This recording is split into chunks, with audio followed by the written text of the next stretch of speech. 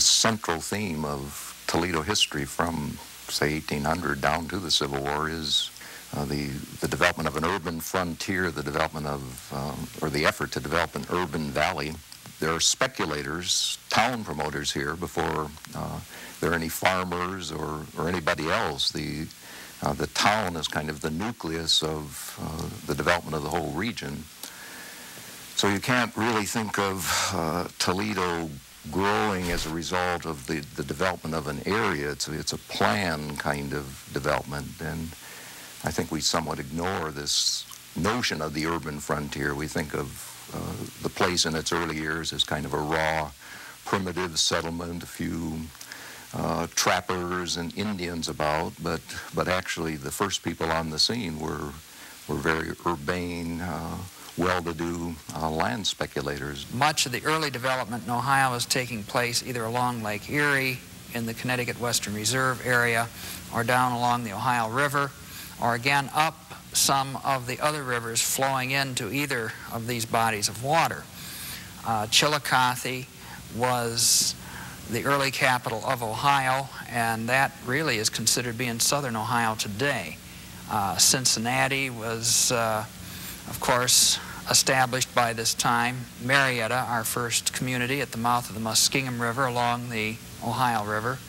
And again up on Lake Erie you had Cleveland. Now in northwest Ohio there was no settlement whatsoever. We had the barrier of the notorious and infamous Black Swamp. And not only did we have the Black Swamp, which acted as a barrier to early settlement in this part of the state, at the time of the Treaty of Greenville, which followed the Battle of Fallen Timbers, fought here along the Maumee River, the Indians were allowed to retain a portion of what is today Ohio, and it seems that that portion they were permitted to retain happened to be largely northwest Ohio. And consequently, in our part of the state, there was very little, except the swamps, the insects, and of course scattered Indian villages. After the Battle of Fallen Timbers, the Treaty of Greenville had deeded much of the land in northwestern Ohio to the Indians, keeping, I believe there were 16 military reserves where soldiers could stay and where people could go in. So the American people who settled here came into the 12-mile square reserve for the most part.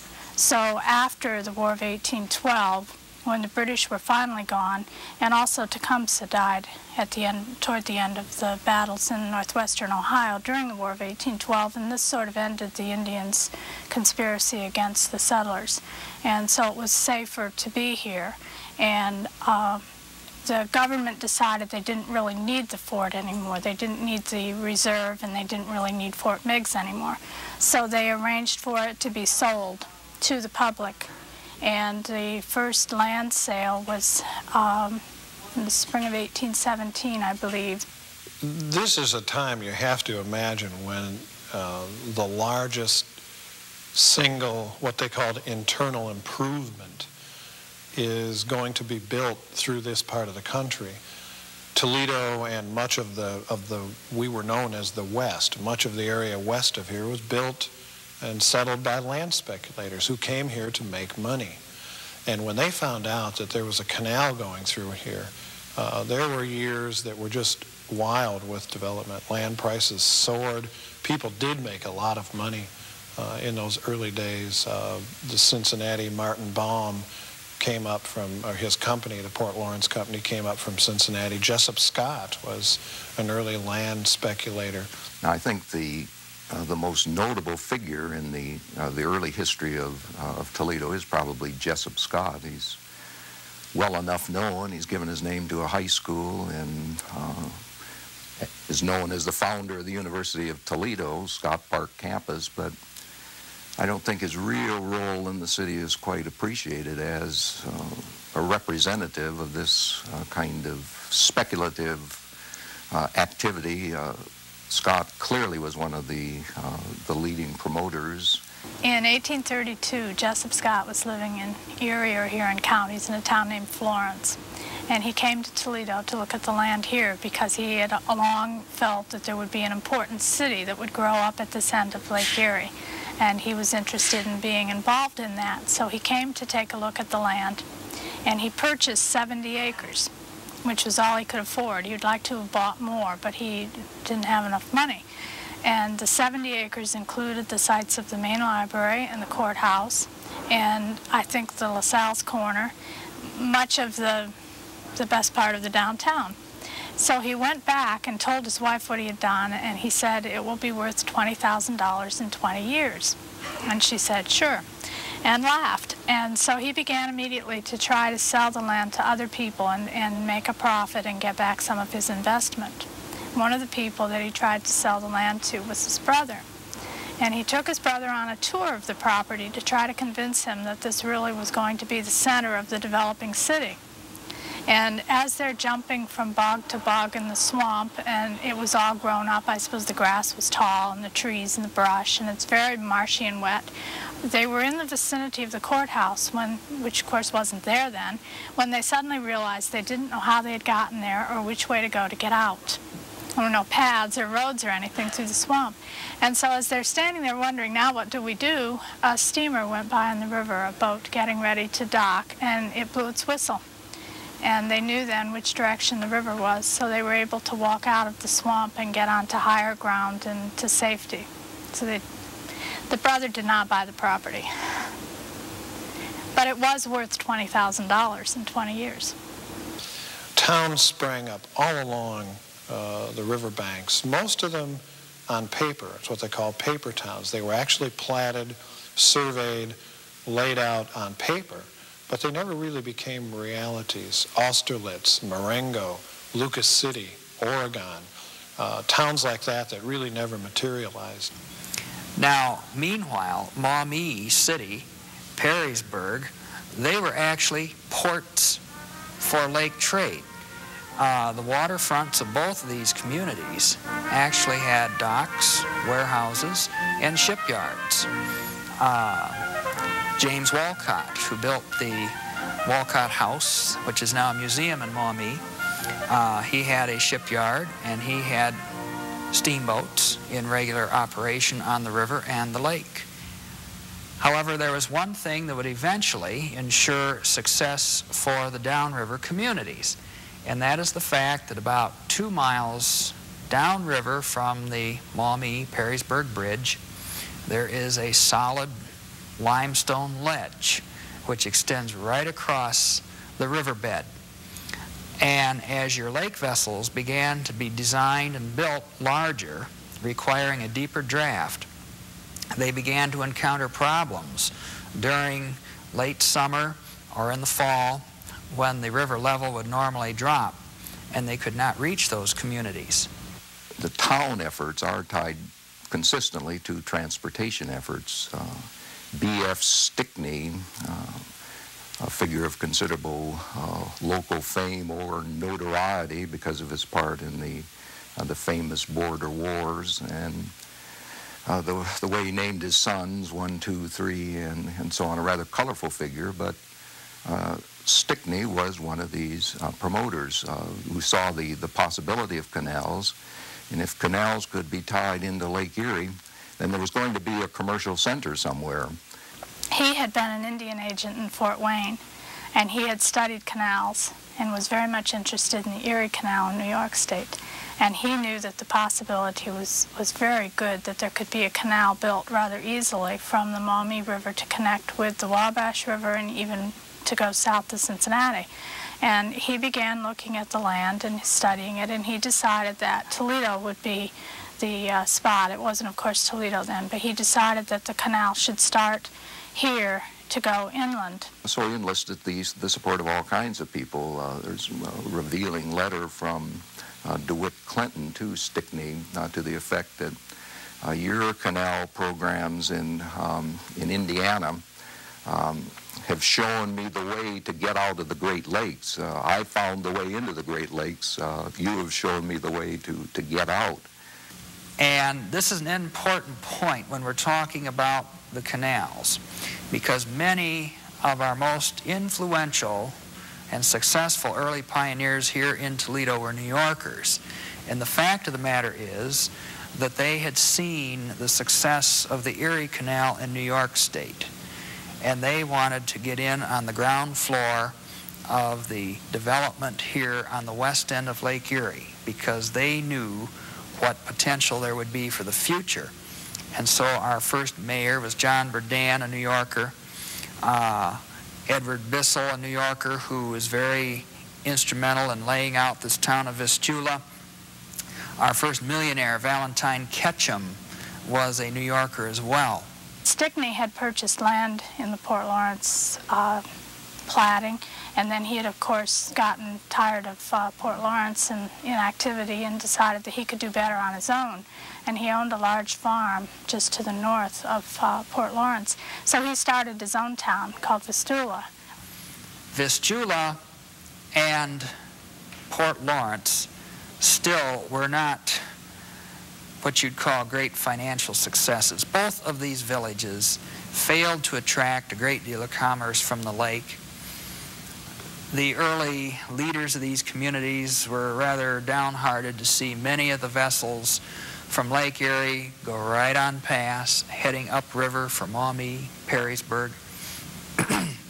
And even the mail delivery to Port Lawrence was rather spotty, because the regular mail route was from Maumee City right along what is now Detroit Avenue to Detroit on a regular basis, and they would drop the mail for Port Lawrence off in this little village of Tremainsville, which was where Detroit Avenue crossed the Ottawa River. And then once a week they'd bring the mail into Port Lawrence along what is now Cherry Street. Well, the two communities realized that if they were going to survive, they'd better forget their competitive spirit and their rivalry, and they'd better join together. And in the fall of 1833, the citizens of both towns met in a public meeting, and they agreed that the best thing would be to merge into one town. And neither town was willing to accept the other town's name, so they had to think of a completely new name for the new town. And there are at least 4 theories as to who suggested that the town should be called Toledo. I think it's not, there's no doubt that it was from Toledo, Spain. But the question of who suggested it and why, I don't think can ever be answered. My notion is that all the stories are wrong, you know, all the accepted stories. And there is one account that says when they were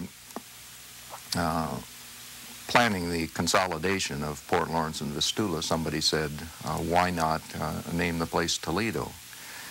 And well, natural enough, because these kind of promotional sites were named after great cities. You have all kinds of New Madrids, or I don't know how many New Madrids, but there is a New Madrid, or a New Madrid as it's called in Missouri. Baalbeks, Palmyras, Romes, any number of, you know, ancient and world cities were picked as names. Toledo was one of the successful ones. The most logical point here is the fact that Washington Irving was the most widely read writer in the United States in that time period. And he had published a few years before his Tales of the Alhambra about his visit to Spain, and he had been researching the life of Christopher Columbus over in the Spanish archives. And in this book, of course, there is mention of the very historic and old city of Toledo. Well, these early pioneers, undoubtedly, searching for some unique name, happened upon that, and the name was suggested, and that is what we became, Toledo. When the actual merger occurred is another thing that I have not really settled satisfactorily for myself. As late as 1835, the proprietors of the two towns were still disposing of their interests and dividing up their land, and still referring to the towns as Port Lawrence and Vistula. There is a beautiful old map over in the library's local history collection which shows a map of Ohio placing Toledo, you might say, in Michigan. And then it says right on it, Port Lawrence or Toledo. In other words, the cartographer isn't quite sure what we want to be called at this point. And of course, it is a certainty by 1835 because the boundary dispute is called the Toledo War.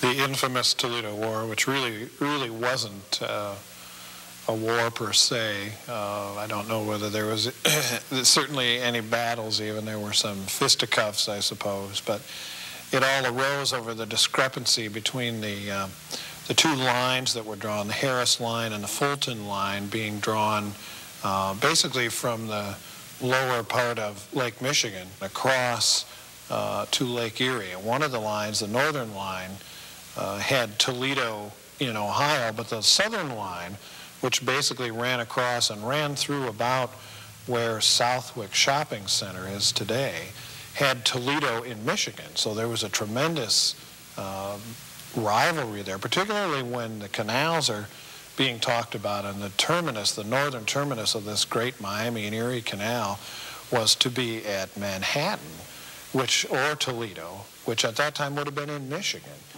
The war actually started with the Northwest Ordinance in 1787. The Northwest Ordinance was the law that governed the formation of states, and it set the boundaries, and it set out the restrictions, and everything was very carefully provided for in the Northwest Ordinance. However, when they formed the state of Ohio, they departed from the Northwest Ordinance in two ways. They did not take in Michigan initially, as the ordinance stated they should. Michigan became a territory separate from the state of Ohio, and they went with the ordinance line, but they decided themselves that Congress really meant to include the mouth of the Maumee River in Ohio. They just hadn't had the advantage of knowing for sure where that boundary line would be. I might add that in a sense, Ohio did have a claim which could be made, because in the early determination of the northern boundary line of Ohio, the boundary line was to be drawn from the southern point of Lake Michigan due east to Lake Erie. As they had anticipated at that early time, that would have placed the entire mouth of the Maumee River within the bounds of Ohio. But they were using faulty maps. And as they later realized, Lake Michigan extended farther south than they really knew it to be at that time. And as it was, they extended the boundary line according to that early description, and that placed Port Lawrence, or of course then Toledo, in the Michigan Territory. So from 1803 until 1835, Michigan assumed that they owned the Toledo area, and jurisdiction was in Michigan. And when Port Lawrence, the second platting of Port Lawrence, was made in 1832, it was entered as a subdivision or a plat, or however they did it. It was registered, I guess, in Monroe County, Michigan, because Michigan was assuming jurisdiction in the Toledo area. And Michigan's had no taxes, and Ohio did, so people thought that was fine. Until it was announced that the Ohio legislature was going to be extending the Wabash and Erie Canal project from Indiana to the Maumee River. Now, that caused great alarm among these early pioneers here in the Toledo area, because they realized the state of Ohio was certainly not going to construct a canal at their expense and have that canal end in Michigan to benefit a Michigan community. And Stickney had quite a lot at stake. So, according to Stickney himself, he persuaded the Michigan legislature to pass the Pains and Penalties Act, which said that if Ohio had asserted itself over the territory, and Michigan then responded and said anyone who sympathizes with Ohio, who participates in an Ohio election, who aids Ohio militia, who does anything like that, can be arrested, and they'll do time at hard labor. And Stickney had surmised that if Michigan did this, Ohio would then retaliate and bring out the militia, and they would force the issue. It worked. It was Governor Lucas, that was the governor of Ohio at the time, actually called up a militia, reportedly of 10,000 men to make sure that the Michiganders did not come and try to thwart the law. There were attempts, of course, to rerun the boundary line for Ohio, and Governor Lucas escorted the line runners up from Columbus. And the interesting thing is, much of the Ohio volunteer force seemed to always stay at Perrysburg at this time. They would make a lot of noise. There'd be a lot of, you might say, verbal saber rattling between Ohio and Michigan, but they would always use the Maumee River as a good barrier. The Michigan militia would nip down into Toledo and pick up people who had participated in elections and who were sympathetic to Ohio, and then the Ohio militia was in town, and it never came to actual warfare. It was mostly kidnapping prominent citizens. This brought the only casualty of the so-called Toledo War when a deputy sheriff from Monroe was attempting to arrest old Benjamin F. Stickney, who was one of the rabble-rousers in the boundary dispute. His son, too, Stickney, pulled a knife and stabbed the deputy. Fortunately, it was not a fatal wound. Two then beat it across the Maumee River and to the safety of Columbus and Governor Lucas. But the Michigan authorities, they took old Benjamin F. up to the Monroe County Jail to cool his heels. And according to one account, he was quite cantankerous along the way, attempting to fall off the horse until they tied his ankles together beneath the animal, and suggested if he tried to fall off again, he would have to continue the ride in whatever position he happened to end up in. Well, of course, Governor Mason demanded the extradition of Stickney to Michigan to stand trial for the assault on the Michigan deputy. And Governor Lucas responded, of course, how could this be when this alleged attack took place in Ohio, you see? So we're right back at square one. The Congress was supposedly making a decision, but nothing was coming very quickly. So Governor Lucas had been in contact with President Jackson, and he had agreed not to engage in any more hostilities because there would be a decision coming. And so he sent his militia home, and everything was to be calm while they waited for the decision. But they had formed Lucas County in June, I believe, of 1835, and as part of the circumstances of erecting a county, you had to hold common pleas court. Then the county would be official. And they had directed that common pleas court be opened on the morning of September 7th, 1835, in Toledo, in order to assert themselves and secure the position as a new county. Governor Lucas did not wish to have bloodshed because he knew that Governor Mason was vowing that there would be no court session on behalf of Lucas County, Ohio, held in Toledo. And so what Governor Lucas did was a rather clever stroke. He ordered that the newly appointed officials for the county hold their legally required meeting in Toledo, but do so in the very, very early hours of that day. And so the officials then rode in on horseback from Maumee, leaving that area probably a little ahead of midnight. And then, it's estimated perhaps they arrived here in Toledo about 2 a.m. Well, they held a brief meeting in the schoolhouse in Toledo, and the officials sat behind the teacher's desk, and they appointed Dr. Horatio Conant of Maumee as the clerk. And he quickly wrote down the minutes of the meeting, which I guess lasted perhaps 15 minutes. And they signed the minutes, and he tucked the minutes in the band of his enormous top hat, which was in style at that time, and they adjourned. That was it. But they had complied with the requirement of the law which had created the county. They had held the meeting on the soil and in the territory of the new Lucas County. Then they realized we have no witnesses other than ourselves to the fact that we have been in Toledo to hold this meeting.